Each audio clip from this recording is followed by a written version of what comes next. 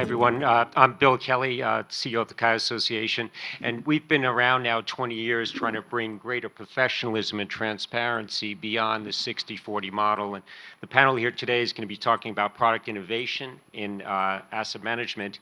And if we look at the starting point of the 60/40, which used to be the old approach to diversification, year to date, that 60/40 model is down almost 18%. And you're the S&P that's in pretty much in bear territory, down 20. The Lehman, or I guess now no longer Lehman, the aggregate index is down almost 12. So diversification has come back to bite perhaps a little bit if those are your only two asset classes. But like a broken clock, it's occasionally right.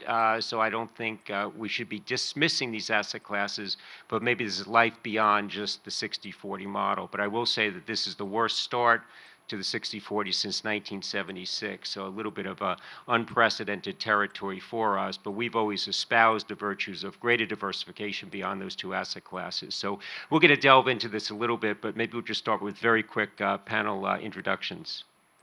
Yes, hi, I'm Sean Groves. I work at Masterworks MWC Group. We are the distribution arm working within Masterworks that provides access to physical fine art. We are the first firm to provide securitized access to this asset class. That's roughly $2 trillion in size. And as we are talking with our clients that are concerned about some of the considerations that were reflected as far as the 60/40 portfolio, there are the alternative asset classes such as private equity, private credit, real estate, and the like that have been around for decades that have been accessible. And then there are new asset classes that have emerged over the last few years or maybe decade in the cryptocurrency or other digital asset space. And then there's another that's been around for centuries. And as we look at that, that helps inform where we think there could be value for investors, and look forward to sharing our thoughts along those lines. Thanks, Kelley. Hey everyone, my name is Kelley. I lead research at CoinDesk Indices, which is an index provider in the crypto world. So our goal is to really provide transparency and science into crypto investing. We have the longest running real-time Bitcoin index, which is powering one of the largest crypto funds in the world. We also have a suite of single asset and multi-asset indices that are licensed by asset managers, exchanges, market makers to provide their client access to crypto. So thinking about asset allocation, what we have done is we created this digital asset classification framework, which is really used to provide a roadmap for investors to navigate different type of cryptocurrency based on their use case. Look forward to the discussion. Thanks. Jordan? Hi, I'm Jordan Howard. Is this on? Okay, good.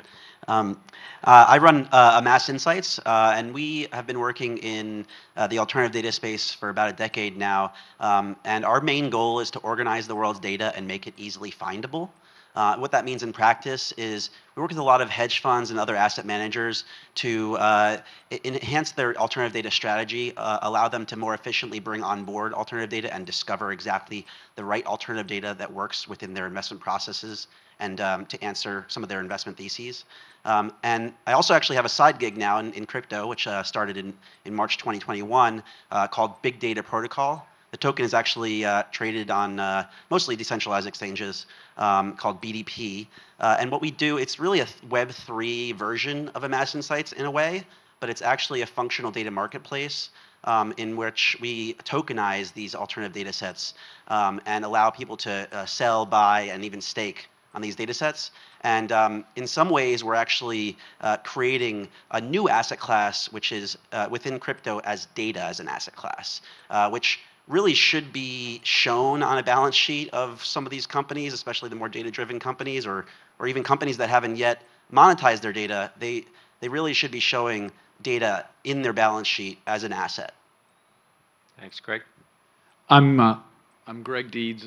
I work for the Southern Ute Indian Tribe Permanent Fund, which is charged with funding the tribal government in perpetuity. We started a while back with a 60/40 portfolio, and over the last half dozen years have been transitioning to try and add different asset classes that are going to be less correlated. The more things get traded, in my experience, the more correlated they tend to become. And so we're continuing to look for new areas that we think will be less correlated to the broader equity and fixed income markets. income. Fixed income obviously has historically been negatively correlated, but bond math is bond math. So that being what it is, we've been looking for other areas.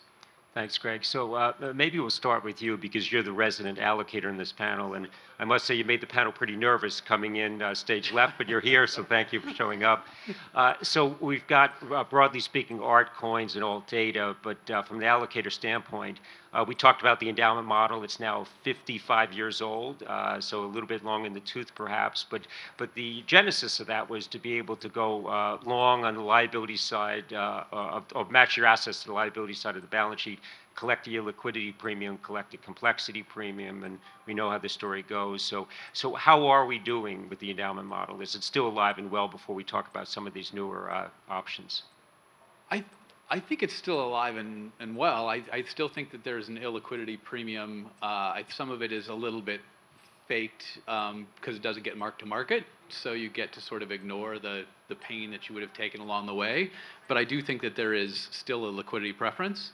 I think the ability to invest for the long term and look at what your long-term liabilities are going to be and try and match those, I still think provides some informational and investment advantages. So being able to spend your time looking in areas where others aren't, which is something that the endowment model I think provides, is still an advantage for us and for other firms that are or groups that are doing the same thing.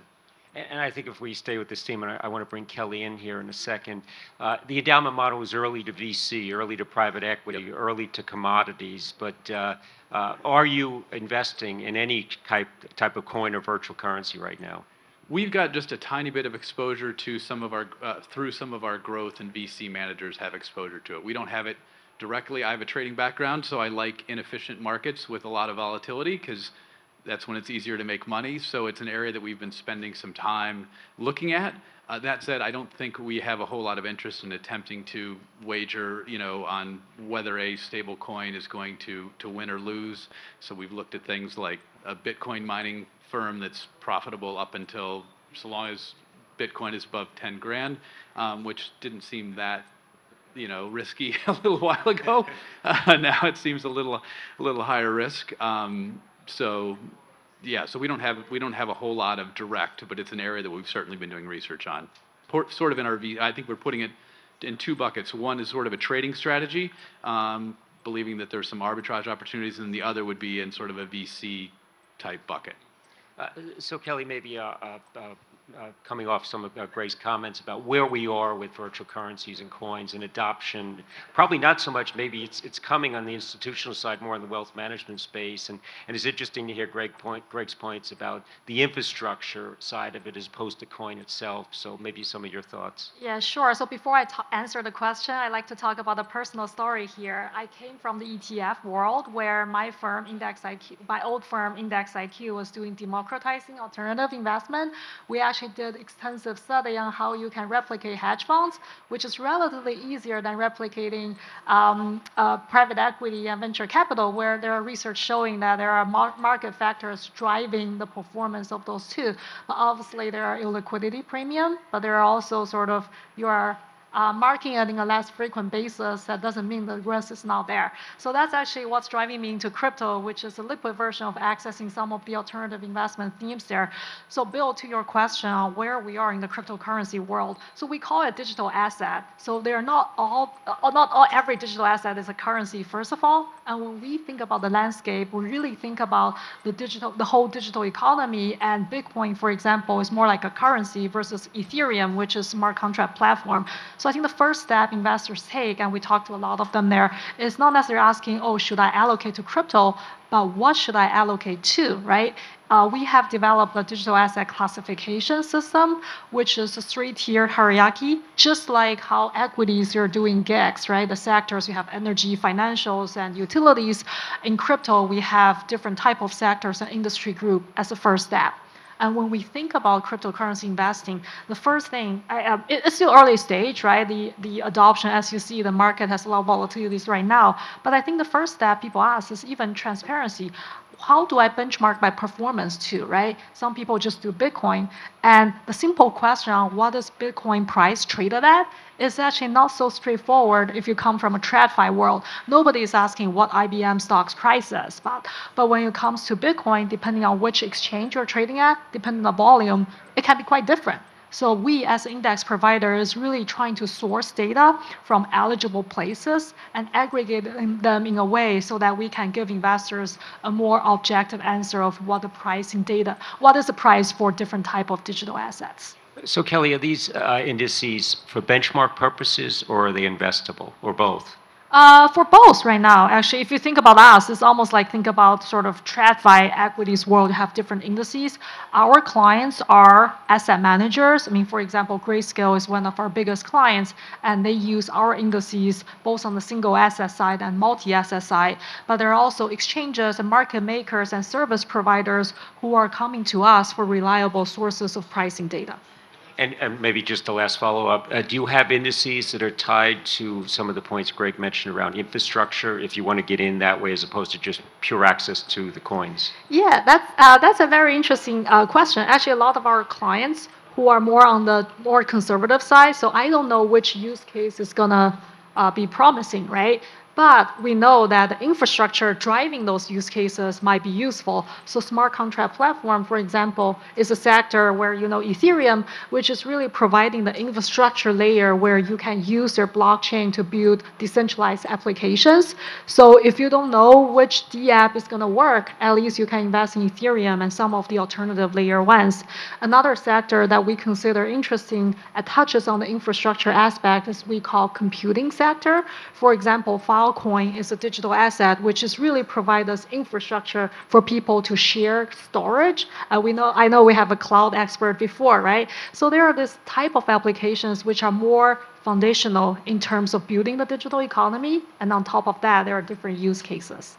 Thanks, Kelley. So, Sean, the alternatives, I guess art would clearly fall into that category. I'll check with Greg in a second if he owns it. But if you think about maybe back to the endowment model, endowments are constantly getting donations in cryptocurrencies, in art, and every other form of asset. And then the university model has got to figure out that they want to hold it, sell it, add to it, et cetera. But maybe talk about, first off, is this a diversification play? What's the correlation to other asset classes, and how would it fit into a portfolio, this being art?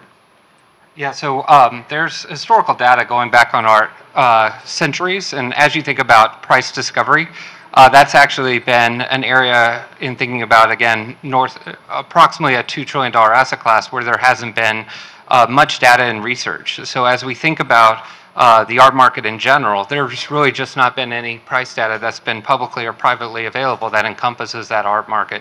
The differentiator in thinking about Masterworks and our approach is to actually do that work and do that type of research.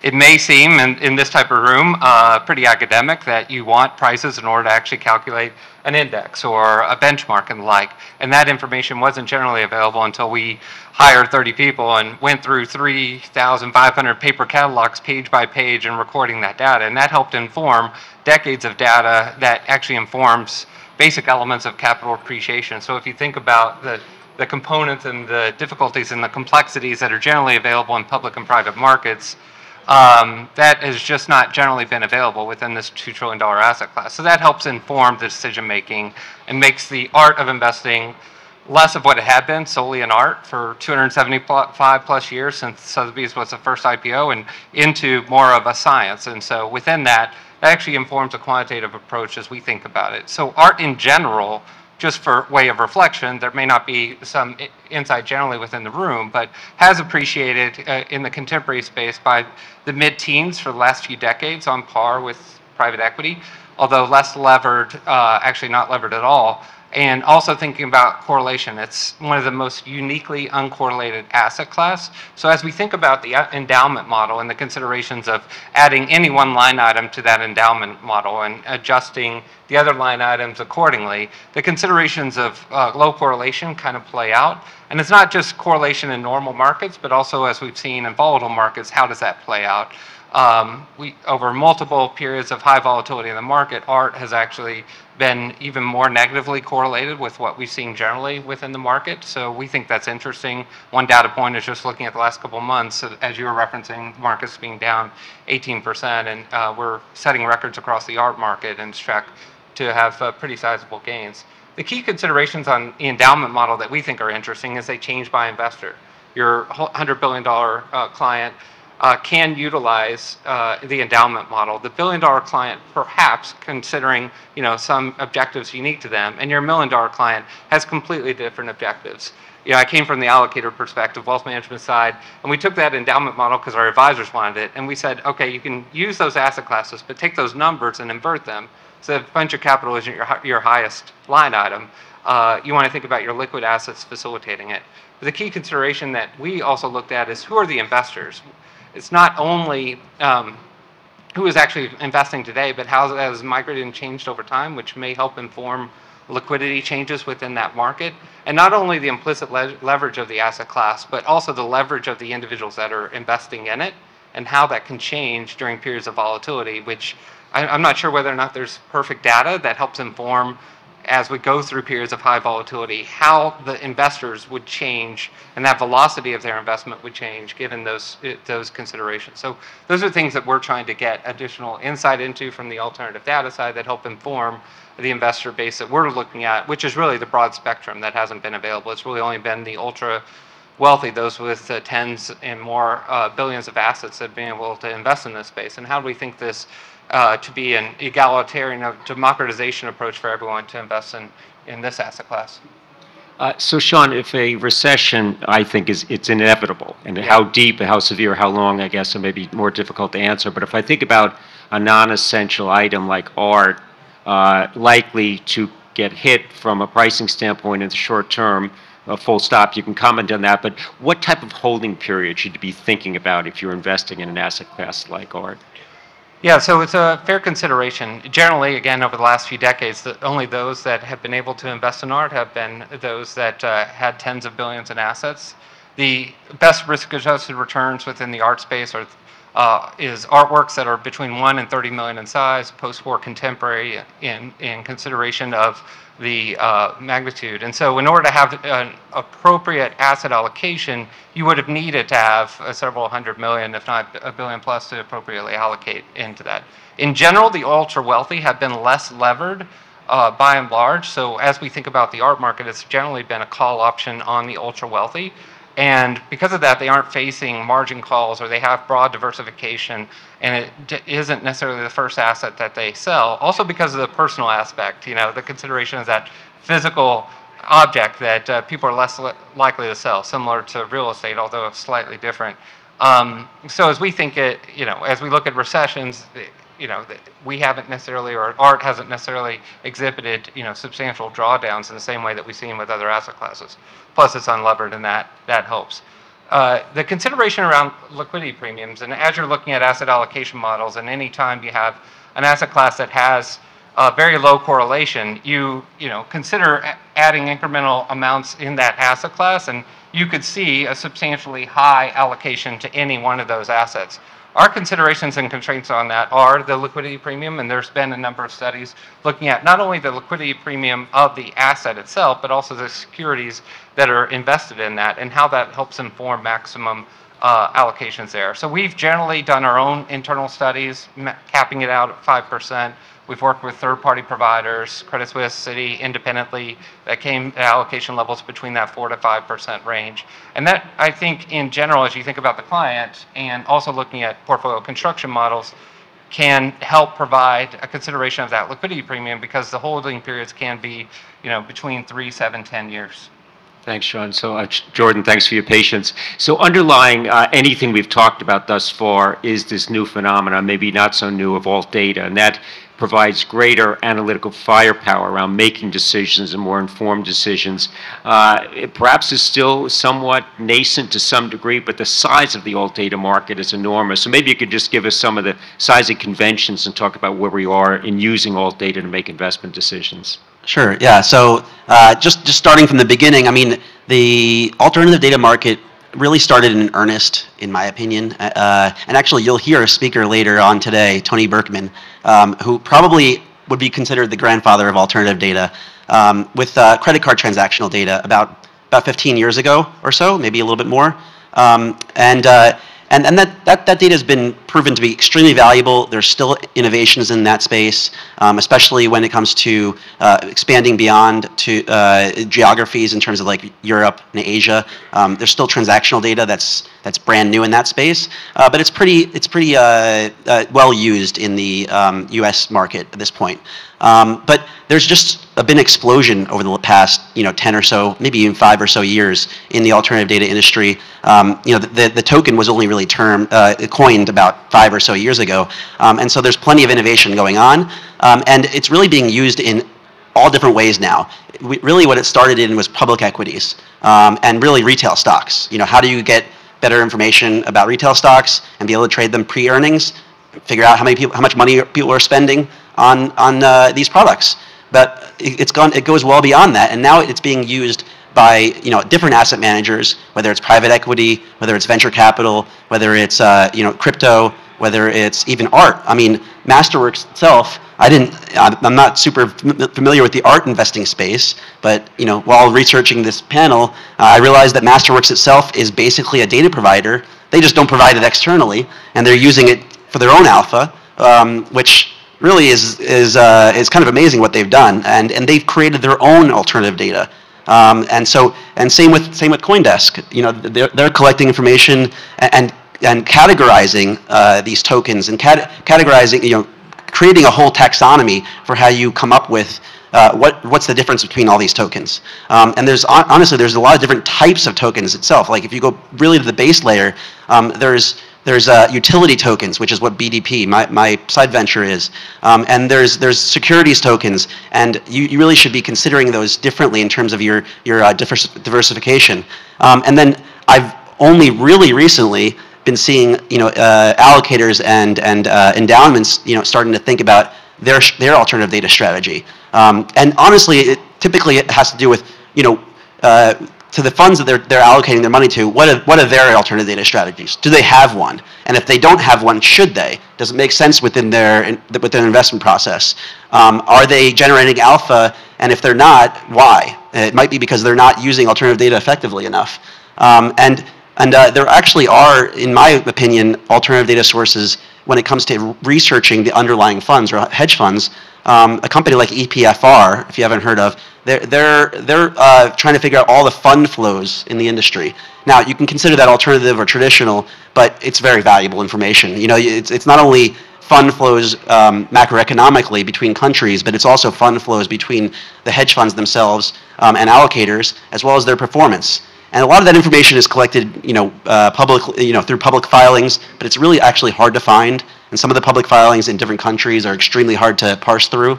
And so there's just a lot of different ways that you can gather information for the asset management space, and no matter where you're sitting in that asset management space. So I just think that the allocators are going to have to kind of do their due diligence on the funds themselves to figure out, are they being innovative? So, Jordan, the best use case for this all data then, is it finding a better stock idea before my neighbor, or maybe trying to figure out how I can use it to either de-risk an investment process or solve for ESG, or maybe it's both? Yeah, I mean, you really could do anything. I always tell my clients, like, if you can dream up, a way that information is being created digitally, you can find a way to gather that information, through a partnership or through a company. So if you know that, for example, a good example how I started in this industry was, I knew that Netflix and Amazon were doing a lot of their business through email, sending emails, receipts out to customers, and so I said, hey, what if you had a large sample of these people's emails, and you were able to gather how much money people are spending, and it's not just through credit cards, it's through a completely different source, and it's actually much richer information. You see the products they're buying. And so that's what we did about 8 years ago. We were the first to ever start monetizing email transactional data on a sample of over about 2 or 3 million people. And it was a very successful data monetization exercise that can be done within a lot of different companies, whether they're tech companies, fintech companies. If they are collecting information for their own purposes and it's at a big enough sample size, it likely can be used for other purposes that they may not have thought about at first. And so we do a lot of educating our hedge fund clients on how to look at alternative data and what value to put on it and where to find it.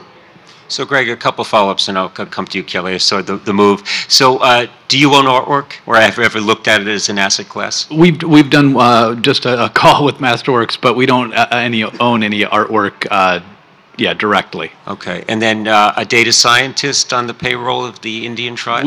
No, we do not have it. We have some operational people, and we use some third-party resources, but we don't have a data scientist on board. And then maybe last, related to that perhaps, is that if you think about some of the hedge fund strategies or hedging strategies, or maybe even some of your private capital managers, are they utilizing alt data? Is that part of the investment process? They definitely are, because some of them have talked about things like some of the credit card data, or some of the earlier alt data stuff where they were talking about taking pictures of parking lots and all those sorts of things. But frankly, one of the things that that this panel prompted with me and discussing with Jordan some of the things that they've done is like, all right, we need to understand better how our managers are using this data and using that as a way to differentiate, hopefully on a go-forward basis, winners from losers. Especially, I would say, more in the private equity and perhaps VC space, as opposed to, I think the more trading focused hedge fund people have been I think a bit more on the leading edge of this. So I want to come back to due diligence, but Kelley, you had a point. Oh, I was just thinking about alternative data because I was a quant by training, and I was at that one time client of Jordan's type of firms. So one thing I think alternative data, getting data is not easy, but the harder part is asking the right question. So Jordan, we mentioned like how can the satellite data or the email data be useful, right? In crypto world, you would imagine everything is on chain, so it's public, right? And it's technically not that hard, I would say, to run a node and get all the on-chain data. But translating that data into insights and alpha is extremely hard job. For example, factor investing concept is very popular in equities, and I was able to expand it to fixed income in my previous job. In crypto, is there such concept as momentum, volatility, and valuation? And if so, what type of data do you look at to really derive that insights is something my research team is actively looking at. So I would say, without like all the details and nuances, how do you translate the data, or how do you even ask a question on what type of data would be useful is actually the bigger question and challenge. So maybe then as a follow-up to Jordan, if I think about the very best data, it's something of value not in the public domain, which sounds like the definition of insider trading. So, so maybe you could talk about getting access to this data and some of the regulatory issues, because the regulation has not kept pace with this data. Actually, I would argue against that it's not in the public domain. That's just, the public domain data actually can be alternative as well. And in fact, I actually think that's a really untapped resource. Obviously, SEC filings, they're being combed through in much depth, but there's all sorts of other government filings that nobody probably has ever heard of here. And an example of that is, in order to drill for oil, you have to go through all these public filings that nobody ever looks at, and nobody really uses AI or NLP, or at least not many people use to comb through. And if you were to look through that information, you'd find a lot of investment opportunities within, in this case, the oil industry. But in terms of the compliance processes, so obviously there are a lot of private data sets, data sets that are coming from fintech firms. Example of that being Yodlee. That's where a lot of the credit card transaction data has come, or at least some of it has come from in the past. And there are a lot of compliance hurdles and procedures that both the data provider and the data consumer, typically the hedge fund in this case, need to go through to make sure that they're not putting themselves at any unnecessary risk. Recently, about 3 or 4 months ago, the SEC put out an alert to the constituencies and said, hey, we've noticed a lot of firms not going through the necessary compliance processes when it comes to alternative data. They should be asking a data provider all sorts of questions about where the data has come from, what the founder's background is, what are the sources of the data, what are the agreements that the data provider has with those sources, and does it allow them to do what they want to do with it? How are they, transforming that data, and is it being aggregated and anonymized in a good enough fashion? And an example of, about a few months, and the reason they came out with this was because a few months beforehand, they finally came down with a, major action in terms of alternative data. And weirdly enough, it was actually not to a fund. It was to a company that was at the time called App Annie. I think they changed their name now, rebranded to Data.ai. But they were, just to make it very simple, they were kind of lying about how they were generating and collecting their data. And it's more complicated than that, but basically they weren't adequately anonymizing the information that they were getting. And so there was a big fine, and the CEO had to leave the company and couldn't manage any data provider for the next several years. But that really put the data providers on notice. Obviously, the hedge funds, from my experience, because I work with more larger hedge funds or larger funds in general, they have already been aware that this was coming for many years. And so they put a lot of good compliance processes in place. But it does take a lot of resources. And as an allocator, I would start not only asking them questions about what type of alternative data they're using and how they're generating alpha, but what are their processes? Are they going through a step-by-step process to make sure that when they're onboarding a data provider that it's not violating any policies? And also, this is an important aspect that is actually probably the harder thing to do, which is ongoing monitoring of those data providers. Because they may change who their sources are. They may change the way that they do ETL and how they analyze their data. And you need to be aware of that. They might get acquired by somebody. You need to be aware of that. And that was also in this fraud, this alert from the SEC, was you need to continually monitor. And so if you're doing, if you're trying to do risk analysis on the constituencies within your fund, you really need to be asking at least some questions about what documents are my funds collecting about these providers. So Greg, maybe bringing this back to a due diligence question then, was a firm that's been in the news, not recently, but the last couple of years, called Clearview AI. And if any of you have a Facebook or Instagram or a LinkedIn profile, 100% certainty that your image has been scraped and is being held by them.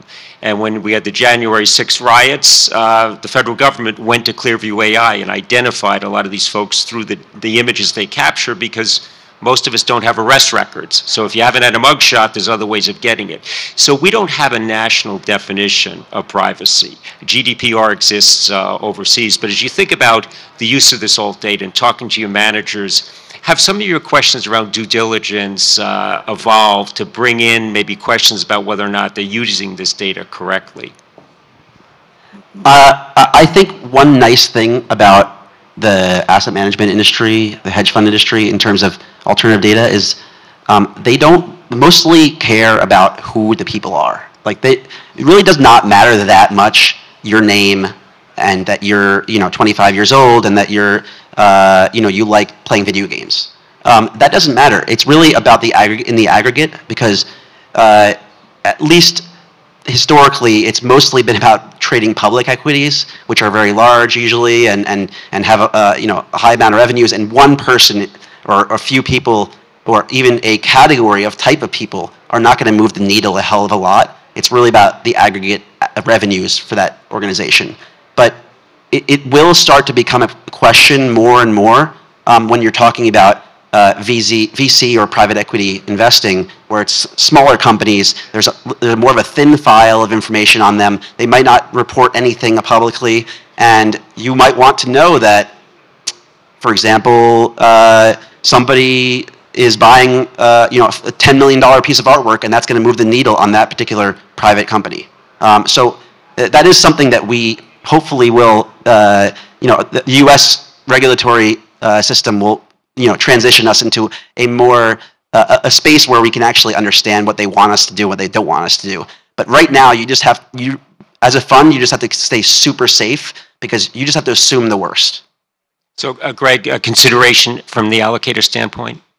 Well, we're not sort of in the sort of looking at this from a larger global, what privacy standards people should be held to and where the regulations should go. It's much more from a standpoint of our managers going to get in trouble, cost us money, potentially bring embarrassment to the tribe. That's where our focus would be, and I guess it's in our experience, what we've been spending more time in is generally been in the public space because to his point on a lot of the data being sort of anonymized.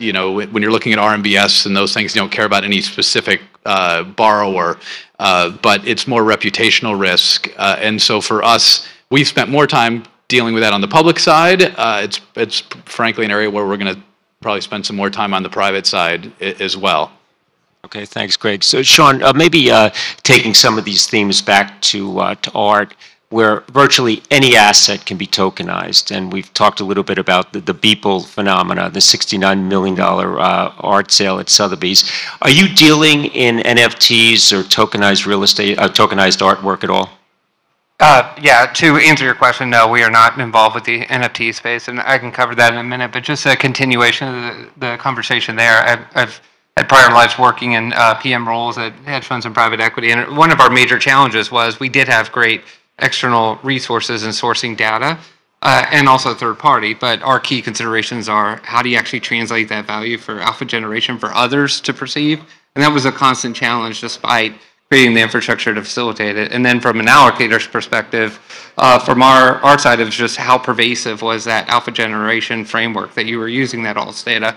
Is it a small, minute, finite time that you're able to source that and other competitors come in, or that gap actually closes to where you're not able to generate additional alpha?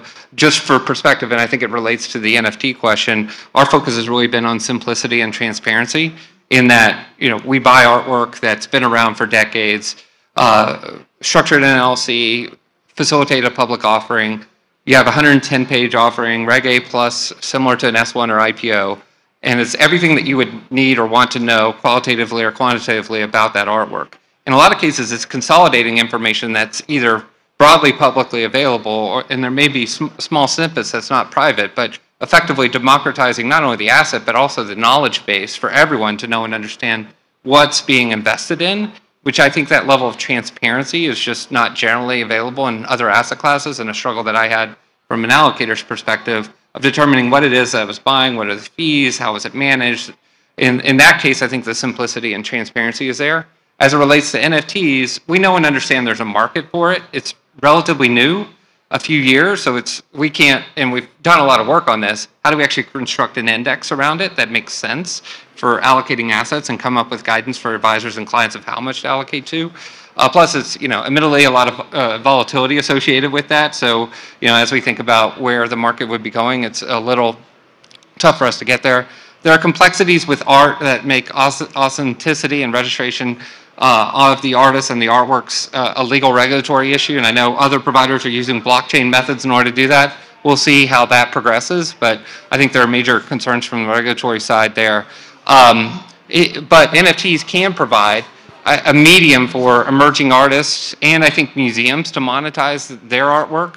There's deaccessioning within museums. Basically, there's an ethical issue in selling artwork, but they only show 2 to 4% of all their artwork. I think there are ways for them to monetize that by having, digital exhibits, or maybe able to structure or securitize something via the NFTs that helps them. Because admittedly, they've struggled over the last couple of years. And so, as not many people are attending museums or galleries as in the past. So those are our focus areas and where we see slight differentiation versus other alternative asset classes, or even alternatives to the alternative asset classes. So one quick follow-up for Kelley, and I'll come to you, George. So are you dealing with just fungible tokens, or are you working with non-fungible as well?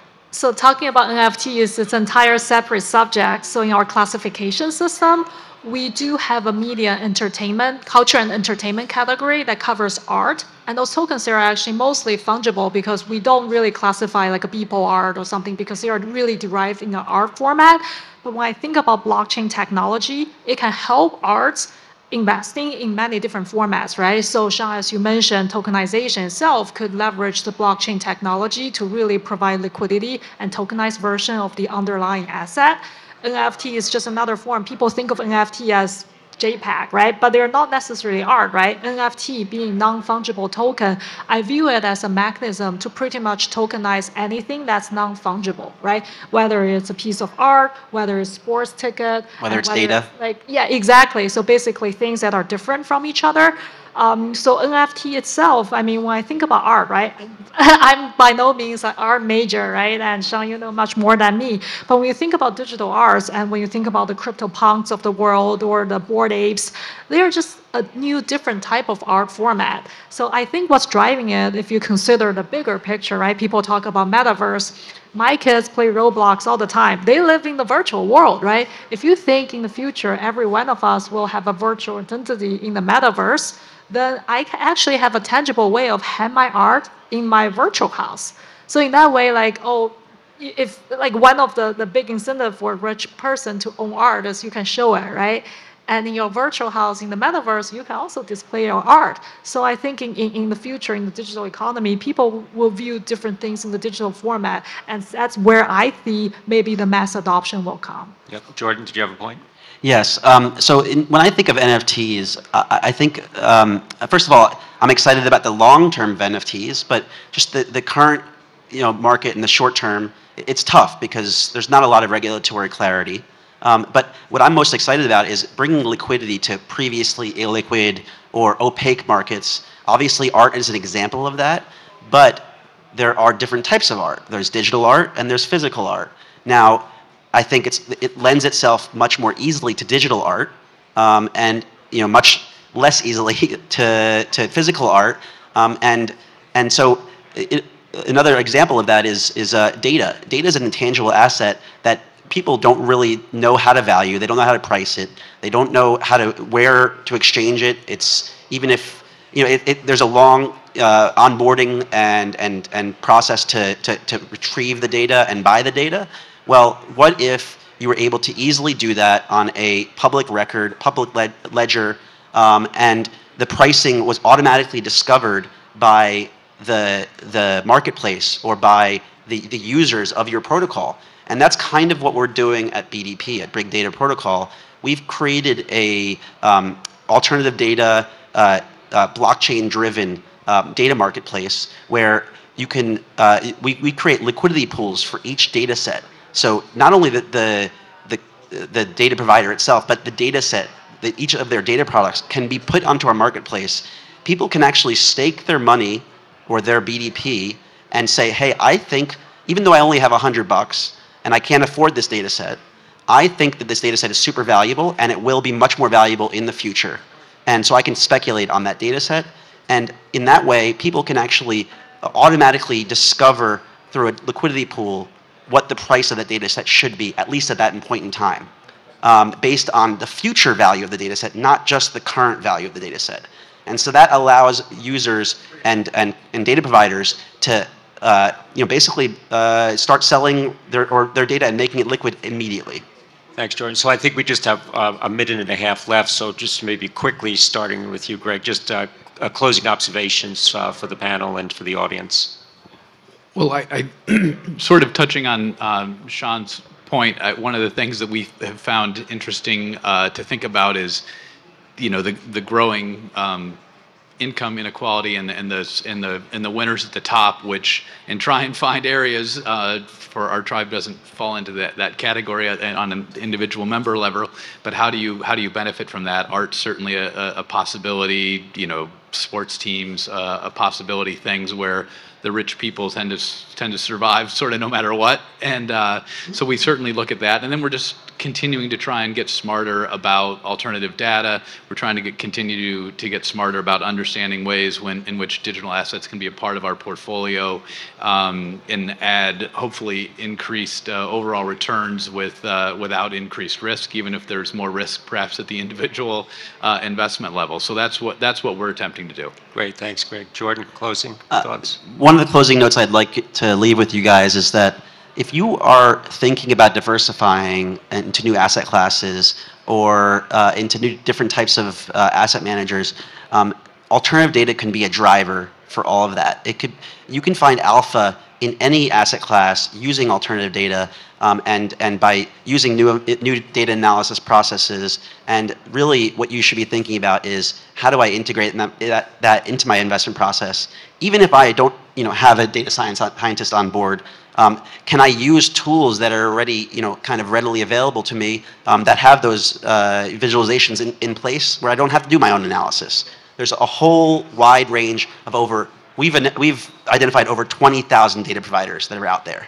So your imagination can run wild. Terrific. Kelley?